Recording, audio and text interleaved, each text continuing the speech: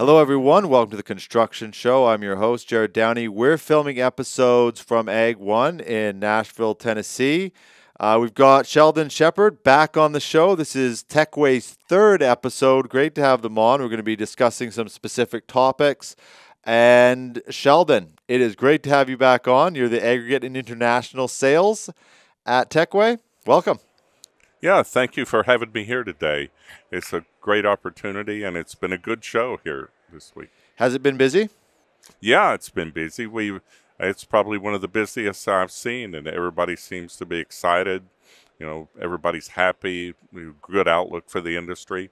It's an awesome time to be here. Do you attribute it to the industry doing well? Why do you think it's? Do you know the reasons why it's busy? Yeah. Yes. Having worked with this industry over 20 years, you develop the heartbeat for what's going on. You know, what's the latest and greatest in the industry? How's everybody feeling? You know, you can always tell it when it's an upbeat environment that you're in, and everybody's excited and people are expanding. So definitely, it is a very good outlook and a very good sign. What do you think is? Do you know the main drivers? Do you get a pulse for that of why it's doing so well? Well, where this show revolves around construction materials.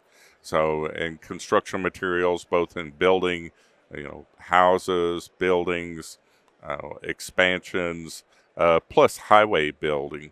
The highway bill, money being spent by government on new roads and infrastructure. Those are definitely the drivers for this industry. It lives and dies by what goes on in those. Yeah, I was just looking at the size. Like, for anybody who doesn't know, like, the U.S. construction market size is about $2.3 trillion in 2023. 2.3 trillion. Yeah. Yeah.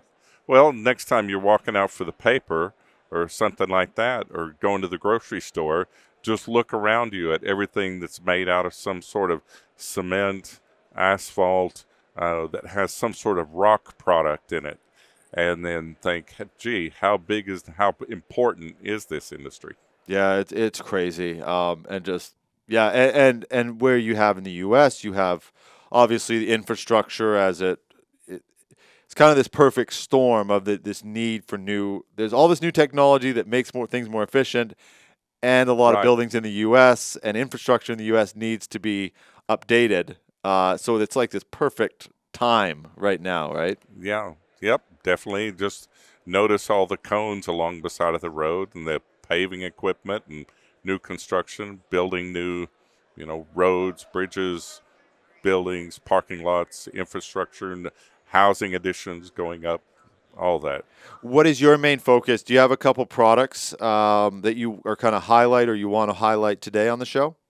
Yeah, well, typically our main product for the construction materials industry would be conveyor belt scales, and secondarily would be volumetric control gates.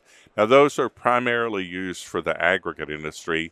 We do have a couple of other items that would be appropriate for the cement industry, and that is making dry Portland cement, but we won't get into those parts very much today. We can save those for the future. But primarily, I'd like to be able to talk about belt scales and then about control gates, because those are critical parts to what's involved here at this show with this industry. Obviously, your clients already know, but can you just run us through the belt scale systems that you have in place? Okay, that's a really good question. Now I fully understand. So a belt scale is used for monitoring material on a conveyor. Anytime you've driven by or seen a plant making an aggregate material, you see lots of conveyors on there. So each of those is carrying a particular sized product or raw product of some sort of rock that's been crushed down to produce some sort of final gravel product. And how do you weigh that? Imagine how you control your process, your production. So we have scales that you can put in there in those conveyors and measure the tons per hour. You can totalize and also send information to the control system to help better the process and control what you're making better too as well. And those come in all shapes and sizes and various levels of pricing and costs, and they all, depending on the desired requirements for the customer and cost-benefit ratio, Tecweigh can meet just about any requirement in terms of conveyor belt scales. Let's talk about our heavy industry world tour brought to you by Savannah Equipment, supplying mining equipment worldwide. We are heading to events across North America and Australia and filming episodes on location. Email us at info@crownsman.com to be part of Crownsman's Heavy Industry World Tour. With Fender Dunlop, you know you are getting the best conveyor belting in the market. That's because they ensure the integrity of their conveyor belting by monitoring each step of the manufacturing process in their North American facilities. Focused attention is given to each belting order to guarantee that they produce a belt that will assist the customer in reducing operation costs, maximizing uptime, and improving revenue. Visit FenderDunlopAmericas.com to learn more. Tecweigh specializes in the design and manufacturing of attachments for all makes and models of compact excavators, wheel loaders, crawl dozers, and articulated dump trucks. You can choose from any of their engineered attachments, or they can design and build to your specifications. All of their products can be shipped anywhere in North America, hassle-free. If you don't see it, just ask and they will build it. Check out their website, www.tecweigh.com, or email them info@tecweigh.com for sales, quotes, and support. Did you know cementitious binders can be responsible for up to 70% of the total GHG footprint of mine backfilling processes? Now you can replace up to 50% of the binder in your mine backfill operations with Graybond, Graymond's new low-carbon cementitious binder. This lime-based alternative binder maintains a 40 to 70% lower GHG footprint compared to typical cement and can adapt to varying mine conditions without compromising performance. Learn more about Graybond at graybond.com. What would be the starting, and what would be the what can you do? Let's go for both extremes. Oh, well, we can weigh just about any conveyor as long as there's enough loading. You can't really take a 36-inch wide conveyor and measure feathers on that, and expect to weigh on that. The other thing is, if it's weighing a huge amount, then you really have to build a super strong weigh frame and equipment to be able to handle that high loading. It's really the limitation is about light loading. So you can't really take a conveyor and weigh a extremely light material on it. It's just not going to work very well. Like with sawdust, like things like that, would that be considered? Sawdust is at the lower end of the spectrum. We can do sawdust. It would be more like some sort of fiberglass fluff type product.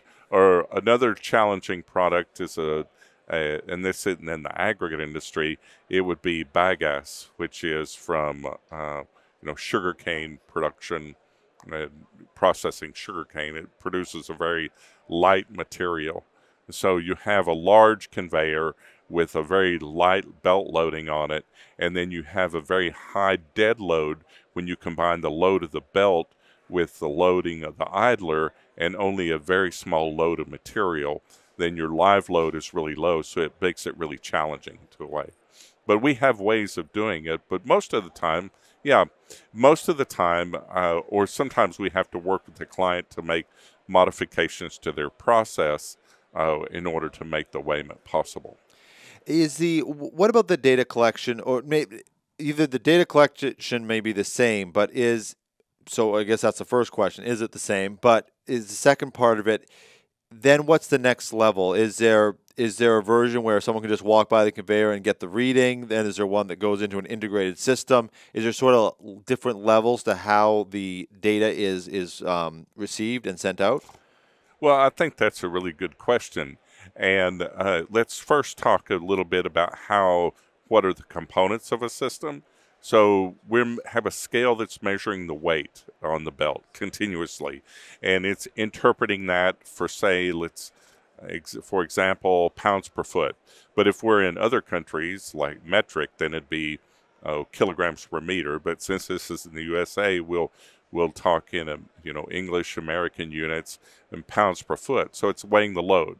The other part of it is the belt speed. So we would have a belt speed sensor. So if you have the load and you have the speed, that enables you to continuously compute the rate, which that enables you to totalize those kind of things. So both of those signals, though, go into a box. And that box is usually called an integrator by those of us in the belt scale world, because it integrates load and speed to come up with a rate. Now on that box, because you were talking about, is it something you can just walk by and look at? That box is also an interface to do calibrations, and plus there are various customers who that's all they use. And on that box, they're able to see the tons per hour, for example, the accumulated total in the belt speed. Plus, they use that to interface with the belt scale for routine calibration. Now, so you have that, so that's available. The other challenge for a belt scale manufacturer is sometimes people want to connect it to a PLC, and sometimes people maybe want to connect it to an Allen Bradley PLC, a Siemens PLC, some sort of other device. So we have to be able to be flexible in our communication protocols to be able to connect to a wide variety of devices. Some people even still use a much older fashioned method of connection, which is called analog outputs, and that is like a very common style called 4 to 20 milliamp output, or a pulsed output, like generating a pulse for each ton that goes by, an electrical pulse. And that's basically sort of a fancy way of one of those clickers. You've probably seen one of the clicker things, for counter. That's basically I did what that job. is. I did that job with one of those little clickers counting highways. So a belt scale can be kind of a fancy electronic clicker too, and provide an output to something that's monitoring that electrical pulse, and turn that into information. But that's a bit old-fashioned, but more commonly nowadays is either like Ethernet IP, Modbus TCP, or Profinet, to be able to communicate with a wide variety of devices. But there are people, too, that may not have a PLC, or they may not want to take it directly into the PLC, or they may also want to send it up into the cloud. And then when the information is up in the cloud, then they can pull it up on a website with a dashboard and monitor it that way. Because there are smaller operations, for example, maybe the owner is monitoring the plant and they are on vacation with their family down in Florida or someplace, and he wants to pull up on their iPad what the plant is doing. And because they're measuring, our equipment is used to measure production of the plant and production of various materials, they can quickly pull it up and see what's going on. Something that when we're talking about this, it's curious. When does it go wrong? What do people? What errors are people making with this equipment? Yeah, that's another really good question. And everything starts. Of course, this is going to sound a little silly, but everything starts at the beginning. Your success, whether you are going to have a good outcome, really begins when you first start looking at the application. And so in evaluating application, is it the right place to put a belt scale? Are all the application parameters, like is there enough tons per hour? Is the belt speed too high? Is it a good place to locate a belt scale? If you take all that into account and make sure it's evaluated properly, then you're putting it into the proper location on a conveyor. The next part is to make certain you're doing the proper install. Are you following all the guidelines? Are you skipping something? Because you're taking a really expensive, relatively expensive, good piece of quality equipment, and if you don't install it correctly, it's not going to perform correctly. The other part would be maintaining it. Keeping it somewhat clean. Housekeeping is something to really take into account. And the other part is it being calibrated appropriately, and are calibration records being kept, and are people trained sufficiently that work around belt scales to understand that acts that they may do, like think of a conveyor belt, for example. Sometimes they have to manually adjust tension, or those conveyor belts may off track a little bit, for example, and the customer makes those adjustments, but they don't recalibrate the belt scale. And the belt scale is weighing material through a rubber band, and it's a dynamic environment that it's weighing through, so all that has to be taken into account. That's why Tecweigh is really big on offering customer training at very little or no cost. Do that training, without it, can this might be a little bit of a silly question, but without the training, can you get it right? Are there operators that have done it enough, or is it a specialty thing that if you actually want to get it right, you need someone out there doing? And I'm kind of hinting at too is, oh, there's a cheaper option from a no brand import or something like that someone tries to put it. And I'm not asking you to go after those products. I'm sure there's some great ones that come out there, but is it possible to get it right if you don't have it sort of set up initially? Well, you might get close. You might not achieve your objective, and you're trying to use this information to make critical changes in the plant and for critical process monitoring. So if people just take a little bit of extra focus, usually they can have a much better conclusion. But the customers, like you brought up a question, how do people get it right? Some people go to training with Tecweigh. Some people watch our YouTube videos, or some people study the manual. Other ones just kind of have a natural born sense of, mechanical and electrical nature with a lot of experience in plants. Other ones in our industry have, customers have learned in trial by fire how to make something work properly. So they all agree that training is important. Or at least, and sometimes it's just calling up one of our tech support people and speaking over the phone for 5 or 10 minutes. Just what are the guidelines? Yeah, I was on your YouTube channel. Well, this one has belt scale installation, 10,000 views on it. People are liking this video, but you've got a lot of these like very specific training videos. Have you had good feedback from that? Like all your YouTube videos are actually walking people through very specific things. Yes, sometimes I've done one, and Tecweigh, other people have done other ones. Sometimes I'll get a call. I know that it's been successful because I'll get a call and people will relate a question to one of the videos. So that's a good feedback mechanism to let us know that it's actually working. Well, it's just something I always try to encourage, like, be more specific. And I mean, I go on your YouTube channel, it's like pasta. Like you're being specific within the specifics. And it's, maybe only 100 people watch that video, but those 100 people are the people that need that video, right? Yes, exactly. So the other one the product you were saying about was the control gates. Is that a pretty large portion of the business at Tecweigh? It's a smaller portion than belt scales, but it's a critical part of a type of aggregate plant called a fraction plant. And a fraction plant is unique in that they make all of this different sized product. There are piles of specifically half-inch, specifically quarter-inch, specifically three-quarter-inch, and 1 inch, and so forth. And then they blend those materials to make some sort of mixed outcome, some sort of combination or blend of materials. Now, what they will have are bunkers, and usually a tunnel underneath those bunkers, or they could have bins, and those are all feeding down onto a belt. And one of those bunkers or bins are an individual sized product.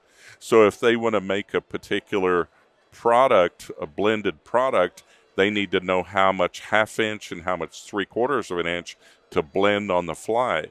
So our volumetric control gates are used in those under those bunkers that they can start a blend and then open up the gate to a specific length of opening, of one opening to one opening and another gate to another opening on another size product, and blend a ratio on the fly of a material. That's called a fraction plant or fractionated stone. So this would be, sorry, I just wanted to clarify. So this would be, and hopefully we can find some pictures or something of it. So this would be, so they'd be multiple. Sorry, you explained it really well, but I kind of missed a couple of things. So sure. Are there multiple feeds then happening Yes. into one conveyance system that's then going into a, like, how's the material getting mixed? Yeah, well, it literally is laying down one size on top of another size on a conveyor. Yeah, doing a layer. But then it goes right from there into some kind of loadout. It doesn't go usually into a pile. It may go into like a loadout bin, or it may go right into rail loadout, meaning that with the advantage of the size product is, we all know what's occurred over, let's say, the past 30 years about people trying to have less inventory, and minimizing inventory levels. Well, instead of this plant having all these different piles around of all this different product, they can make whatever they need to on the blend, and then it immediately goes out to loadout. The other advantage is, imagine if you have 2 or 3 size products in a desired mix of aggregate materials. If they put that into a pile, it's going to stratify. It may form, more of one on one side and less of another on another side. So if they go out there, to do a quality check and take a 5-gallon bucket scoop from part of that, and they go to their lab and test that, depending on the side of the pile that they're doing, it might not be, meet at their quality standards. Right, so that layering system basically ensures an even distribution. Yes. Yeah, that everything's all consistent, and it goes right from there into loadout, and almost immediately after loadout, it goes right to whatever site it's being used at. It seems like the control gate, maybe not more, but in comparison to the belt scale, that could be something that could go wrong if you don't do it. Yeah, pretty exact. Yeah, well, that's one of the things could potentially happen is part of it breaks, leaving that gate open under there, and then that's why we include a manual backup. So for some reason, if there was an electrical failure to the control gate, or mechanical things break, and if that happened, then there is a mechanical backup that they can go in there with a crank and close that gate. Because once that gate is open, the material flows. Just keeps flowing out. There. Yeah. Yeah. So there are those kind of things. And those gates are more than just dumb gates. They actually communicate with the PLC on their position. I'm just curious, Sheldon, is there any, I'm not asking you to name names or anything, but is there any sort of a problem-solving situation that stands out to you that you go, yeah, we fixed that. Tecweigh fixed that. Well, that's a good point you bring up, because there is a common problem, and we see it routinely, and that's what's called loadout optimization. So how do you load a truck, and this isn't custody transfer or like invoicing type loadout for sale or trade. It's loadout optimization, so you don't overload a truck or you don't underload a truck.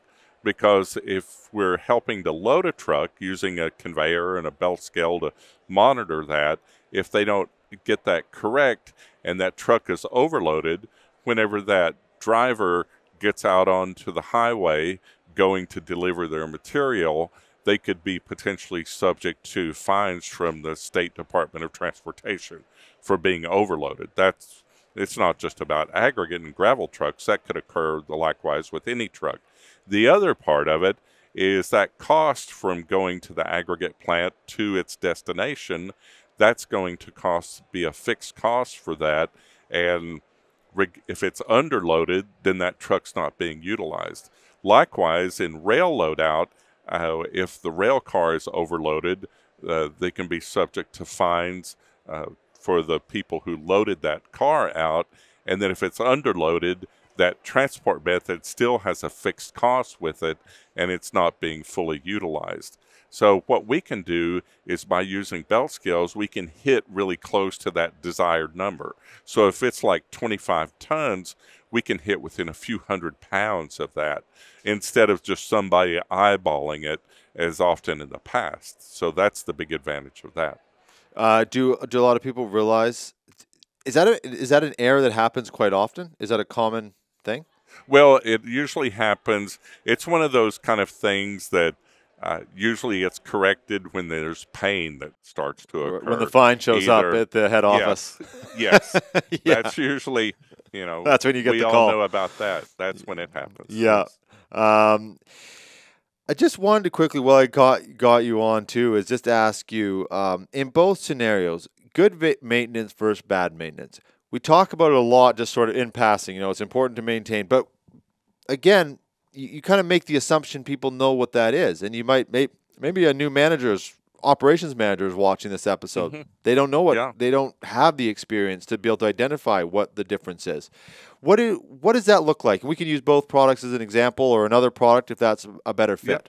Well, no, a belt scale is a perfect one to use because it can be subject to, we're weighing in a dynamic environment.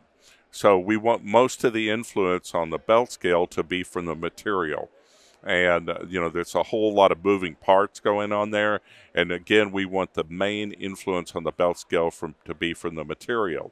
So things like roller wear, sometimes you might go into an aggregate plant, you might see one of the roller cans on the idler and it's stuck and it's worn, a flat part on it. And if that's right in the scale area, that's going to cause problems. So it's important to do a visual inspection to make sure there's not some rock stuck somewhere that's important too, or that's going to cause a problem with the scale, or the speed sensor maybe has been damaged. That's why it's important to use good maintenance practices and also understand if work is done around the scale, to know how the scale might need to be protected. Or the other part would be to make sure that you recalibrate after doing certain work, like if you replace a belt on the conveyor or retract the belt or weld near the scale. That creates some spare parts business for us when somebody goes and welds near the belt scale, with a arc welder, and they don't disconnect it and ground it out properly, and they pass 200 amps through our belt scale. We're going to be getting some spare parts orders there. But we would rather teach you in advance not to do that. Well, how often is it incorrectly using the right equipment? They've got the parts they need, but they've got the wrong not application, but wrong basically use of the application, or it's just not tuned properly, I guess. Yeah, more it's not tuned properly, or maybe here's another thing. Maybe the application it was originally for, maybe it was originally for 250 tons per hour, and now they go, why is it not working? And we go back and look up the original data from 8 years ago, and it was for, now they're running 600 tons per hour when they were running 250 tons per hour before. Well, we just did an episode about screens. Yeah, so they swap out and you start using a different screen, and all of a sudden the whole process now all on the conveyors is different. Exactly. What changed? So that's one of the big things there that we go back and compare original data to, is what changed. But we take the time when we meet with customers or somebody calls in with a problem to be able to explain that, not just give them a fix, but try to help them understand that. And here's one thing that's really interesting is the aggregate companies that are very successful with belt scale products, they take ownership of them, and they invest in getting their people trained, and having people like myself and other ones come out to do any training and send people to Tecweigh for more advanced training. Yeah, which is, again, you're talking about, let's say you bought one from online somewhere. It comes, that training, especially, we've talked about it a ton on this show, just the worker shortage now. You can't not have training available now. I mean, you're going to get some version of the work done, I suppose. But having Tecweigh actually coming on the ground. And before I let you go, Sheldon, I could keep you here for a while, honestly, but I just wanted to just to sum up the expectation of somebody watching this episode. They reach out to Tecweigh. What's sort of the process from first call to, operations, maintenance? What can you just kind of walk us through maybe a few primary steps that they can expect? Yeah. Thank you for bringing that up, because remember when I talked about it begins at the start? And so this is how it starts. Is the first part usually the interaction between Tecweigh. If a customer says, I want to put a belt scale here, as we will could possibly have a representative come out and do this, or check out something. They could do it themselves, as we would get them an application data sheet.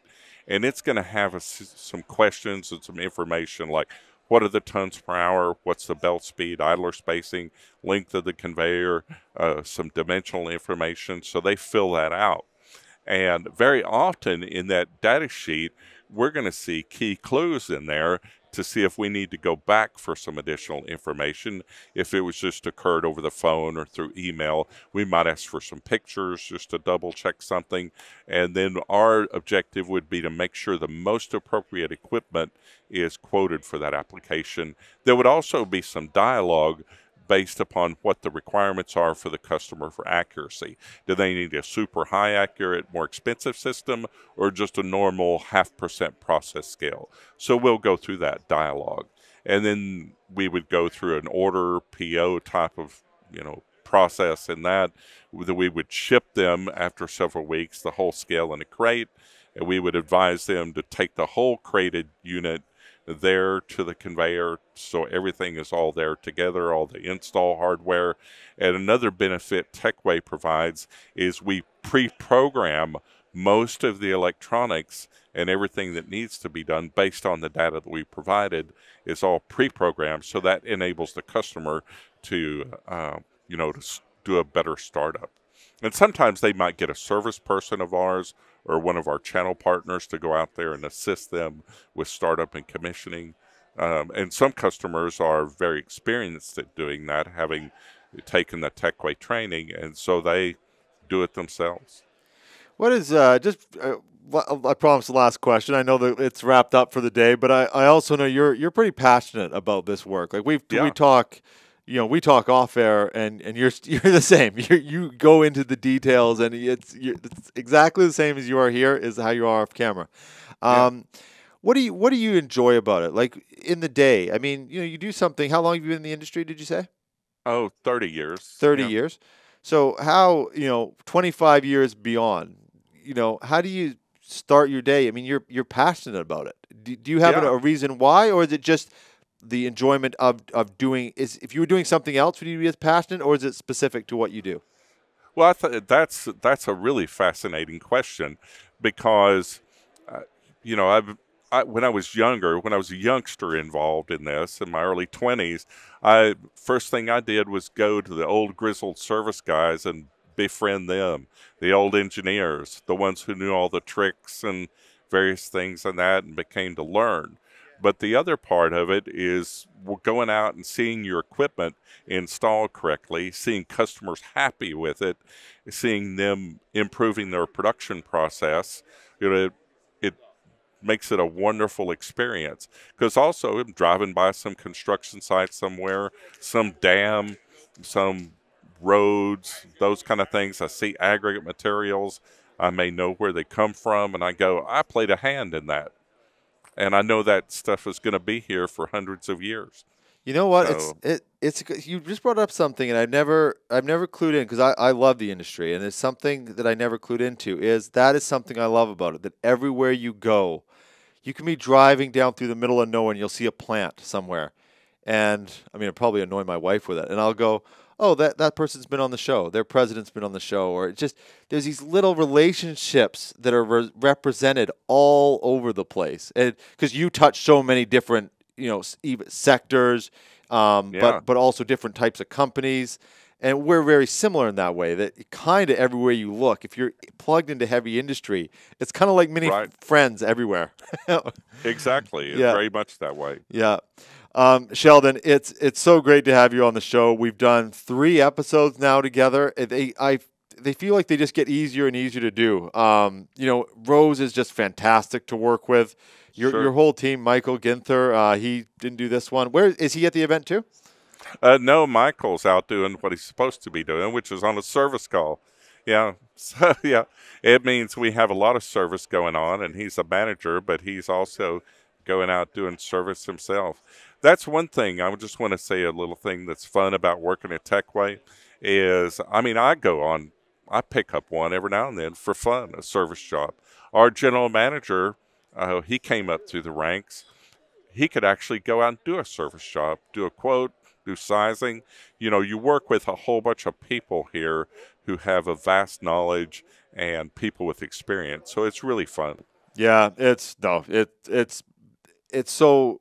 quite an honor for me to get to know these companies. And there's companies that just for whatever reason stick out to you. And I think it was just the way Rose right from the beginning was so excited about it. And then you came on and you were passionate, and you like some people, it's when we do plan the shows, and some of them are great guests. Don't get me wrong, but they just do the checkpoints. They just go through the outlines. But then some people, it's like no, they want to explain. They want to like rework things, and you're just one of those people. It just makes it so much more fun. It's really not like a job when you're doing it that way. So I love making people smarter about this. That's a great way to say it. Exactly.